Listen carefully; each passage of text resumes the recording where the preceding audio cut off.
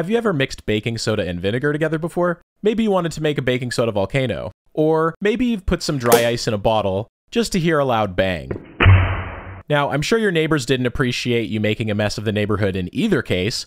When I started considering doing chemistry, I had no idea how many different possible fields there were. Sure, a simple acid-base reaction like vinegar and acetic acid does technically count as chemistry, but that doesn't even start to scratch the surface of some of the possible fields like medicinal chemistry, polymer chemistry, or analytical chemistry, just to name a few. We've talked about a lot of different types of chemistry on this channel, but it helps when you understand what the different types of chemistry are, what their distinctions are, and when chemistry falls into one field versus another. Today's video is sponsored by Bespoke Post. Bespoke Post is a monthly membership club delivering a box of awesome with top-shelf goods from under-the-radar brands. It's free to join, and you can skip a month or cancel anytime. 90% of products come from small brands, many of which are based right in the US. Terra Box. The knife in the Terra Box is made by Bare Bones based in Salt Lake City. Forge Box. This Damascus steel knife is made by Buck and Bear Knives located in Pennsylvania. Trail Box. The gut hook knife in the Trail Box is made by Titan International, located in Illinois. Carnivore Box. The American barbecue rub in the Carnivore Box is made by the Great American Spice Co. in Rockford, Michigan. Every month, Bespoke introduces its members to cool new products, outdoor gear, barware, home and kitchen goods, clothing, and even more. Even live oysters, based on a preference quiz that you'll fill out. Every box of awesome has around $70 worth of goods inside, but costs you only a fraction of the value. Preview your box before it's shipped. You'll get a box of awesome assigned to you, and before it's shipped, you'll get a preview of what comes inside. Decide if you'd like to keep it, swap it for a different box, or skip the month entirely for no charge. You only pay for what you want. Earlier this year, I got the cask box, which made a fine addition to our decor. I love the aesthetic that this miniature keg adds to our room. This month, Bespoke sent me the Weekender box and the Over Easy box. We had a really fun time cooking pancakes, and they tasted pretty good. I'm sure Mrs. Chemist will love having a cast iron skillet, and we'll definitely be using the bag from the Weekender box the next time we take a short trip. These are only the essentials, I swear. To get 20% off your first box of awesome, click the link in the description and enter ThatChemist20 at checkout, or go to bespokepost.com/thatchemist20. That way, Bespoke Post will know you came from here. I want to thank Bespoke Post for their support of this channel. In this video, we're going to try something a little different. We're going to discuss what each field of chemistry is.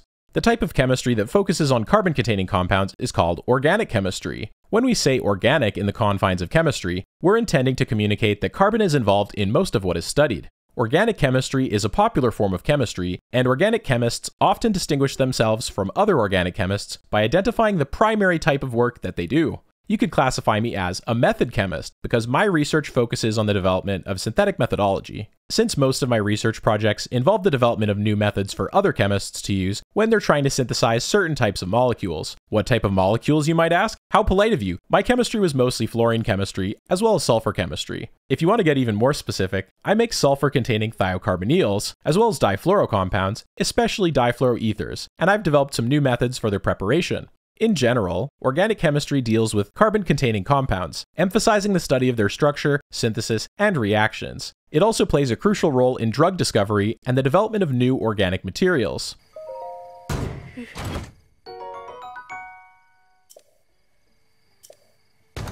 I've made a number of sulfur and fluorine-containing compounds, and if I knew what I was getting myself into, I might have considered a different field due to the unbearable stench of some of the chemicals. I just smelled a little bit of it, not even like close to my nose, just like gently wafted towards my nose, and the smell was strong. It stayed there for the rest of the day, and it didn't get weaker in intensity. It was driving me crazy. Organic materials are one form of materials chemistry. They're also a part of polymer chemistry, which focuses on the development of polymers for use in many applications. Polymer chemists often synthesize new monomers, studying the properties of these novel polymers derived from combinations of known and novel monomers. A monomer is just like a single building block of the polymer. A polymer is a bit like a long chain, and the individual chain links in the chain would be like the monomer. Polymer chemists often synthesize novel monomers, studying the properties of novel polymers derived from the combination of known and novel monomers, with the aim of developing new polymers which could solve one of the many problems that we have in the world. Unfortunately, they can't solve the tar problem that most of their monomers have the propensity of forming. I don't think I've seen a bottle of styrene in the lab that hadn't completely polymerized into polystyrene before. And we used to have methacryloyl chloride. It's like methacrylates, but the acyl chloride, and that stuff also had a tendency to entirely polymerize. While the tar that this leaves behind in their flasks is relatively large, there's another type of chemistry involved with something small. That's nanochemistry. Nanochemistry is an emerging subdiscipline of the chemical and materials sciences that deals with the development of new methods for creating nanoscale materials. This is distinct from other organic chemists whose work would be described as total synthesis, where the multi-step synthesis of complex natural products is their primary focus. Many organisms contain complex molecules, which are identified by natural products chemists, who focus on the isolation and identification of natural products. Since a lot of the work that is done by natural products chemists involves the use of analytical chemistry, they can also be described as analytical chemists. When you classify someone as an analytical chemist, it implies that most of their work involves the development of techniques for the separation or characterization and identification of some molecules. Analytical chemistry focuses on the identification and quantification of chemical substances and their properties. It involves techniques like spectroscopy and chromatography to analyze samples for various purposes. Forensic chemistry is a subtype of analytical chemistry which can assist in the identification of unknown materials found at a crime scene. Specialists in this field have a wide array of methods and instruments at their disposal to help identify unknown substances. Along with other forensic specialists, forensic chemists commonly testify in court as expert witnesses regarding their findings. They could be analyzing a crime scene for evidence of arson, the presence of drugs or illicit substances, or potentially identifying poisons, to name a few. Since we are living beings, I mean at least I am anyway, as far as you know, the main types of molecules we are interested in are often biomolecules, which can fall under the field of biochemistry and molecular biology.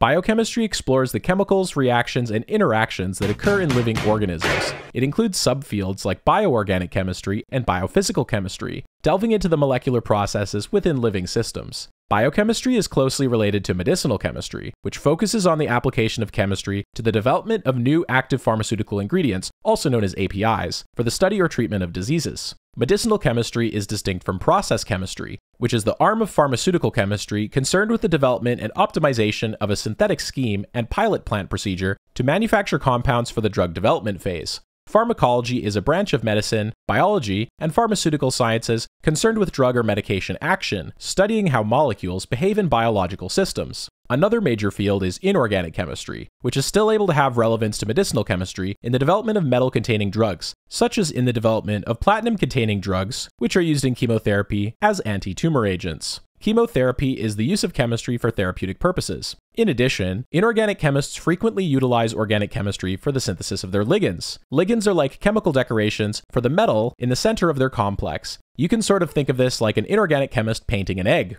I'm sorry if that upsets any inorganic chemists out there, but I mean a ligand's on the outside of the metal, an egg is like a metal, and the paint is like a ligand, so I think it's fair to say that you're painting Easter eggs. Not all inorganic chemists study metals, however. A number of inorganic chemists study other inorganic molecules, such as nitrogen dioxide and sulfur dioxide, as well as related metal-free chemicals. These chemists are typically referred to as main group chemists. Inorganic chemists can also make polymeric materials, which include metal organic frameworks, MOFs or MOFs, as well as coordination polymers, and the application of these materials is vast, or so I'm told. One of the main applications of inorganic chemistry is in catalysis. This is a field of chemistry which focuses on the use of inorganic chemicals as catalysts for various processes. Although, if you do catalysis without the presence of a metal, it can be called organocatalysis. Catalysts are important for making processes occur more easily, requiring less energy to activate molecules, and ultimately making processes better. Inorganic chemistry focuses on the study of non-carbon compounds. It examines the properties and behaviors of minerals. They're rocks, Hank! No, they're minerals! Metals,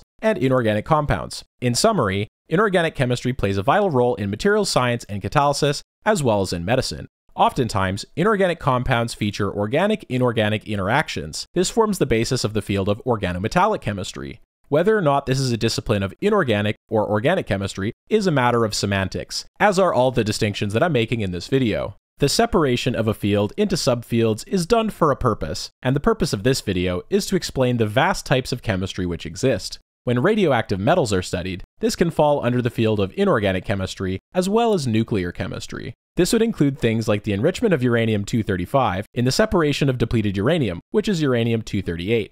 I wanted an insight into how it felt to control this incredible power. Can we go launch one? I did something which I feel incredibly bad about. 24 hours later. Ladies and gentlemen, we got him.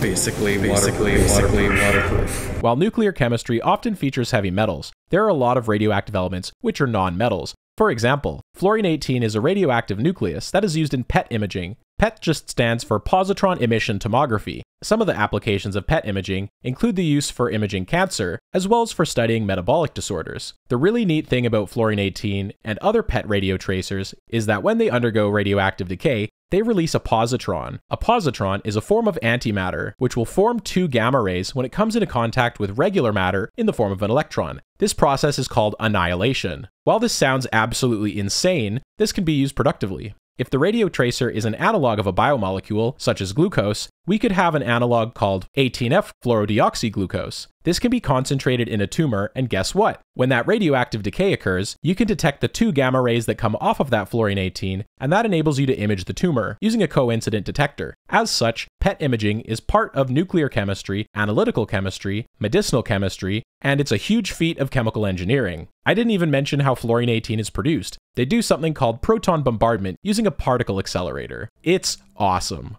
Chemical engineering involves the application of chemistry, physics, and engineering principles to design equipment, systems, and processes for the production of a wide range of products through chemical transformations. Broadly speaking, chemical engineers design processes involved in chemical manufacturing. The main role of chemical engineers is to design and troubleshoot processes for the production of chemicals, fuels, foods, pharmaceuticals, and biological substances, to name a few. They're most often employed by large-scale manufacturing plants to maximize productivity and product quality while minimizing costs. Another major field of chemistry is the field of physical chemistry. Physical chemistry explores the fundamental principles governing chemical processes. It includes topics such as thermodynamics, quantum mechanics, as well as chemical kinetics. Physical chemistry is crucial for understanding chemical reactions and their mechanisms. Oftentimes, theoretical chemistry is used by physical chemists to study the predicted behavior of molecules. Theoretical chemistry is often referred to as computational chemistry, since the application of theory usually involves computer-based simulations and modeling of chemical processes.